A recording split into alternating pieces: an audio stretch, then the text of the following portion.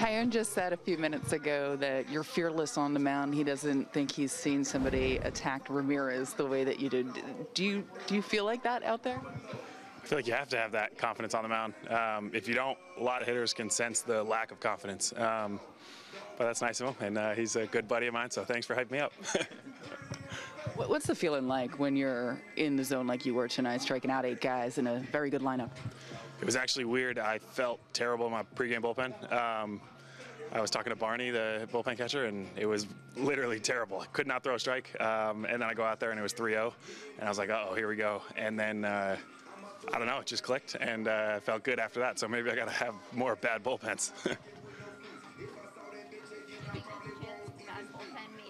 Focused on throwing strikes? I was talking to Nestor about it too, because he said that some of his best performances have been that, because it almost locks you in. And in my pregame bullpen, normally I'm just throwing, getting my pitches in, getting warm.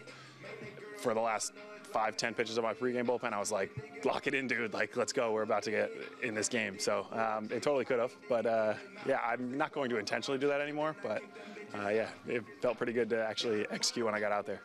Michael, what about this performance can you take with you moving forward? I mean, just kind of build off the confidence, build off of locating my fastball pretty well, staying ahead of the count. This was one of those where I had both off-speed pitches commanded pretty well, and yeah, so I just got to kind of build and stay confident. There are not too many relievers who can command 4 pitches out of the bullpen. Does that play differently? Where, you know, I think later innings guys are probably focusing on 1 or 2 pitches most of the time. Yeah, thank you for that. I felt like I was able to command it today, and that obviously doesn't happen often. I actually had a text from Sam Breen, our minor league pitching director, and he said, like, you had all 4 working today, because I've always talked about if I have 4 hopefully plus pitches and only 2 of them are working out of the bullpen, I can easily get through a lineup. Not easily, but at least be confident getting through a lineup. And when I have all 4, it allows me to kind of do some fun stuff and toy around with players and really keep them off balance.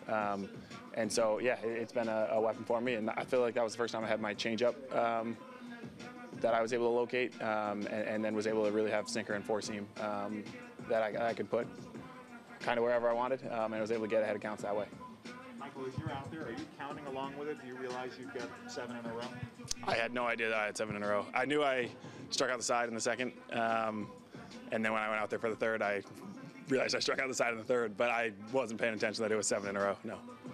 The franchise record is 8. You wish you had a chance there. Booney, come on. No, I had no idea. But yeah, I mean, I'll take my 3 innings and bounce.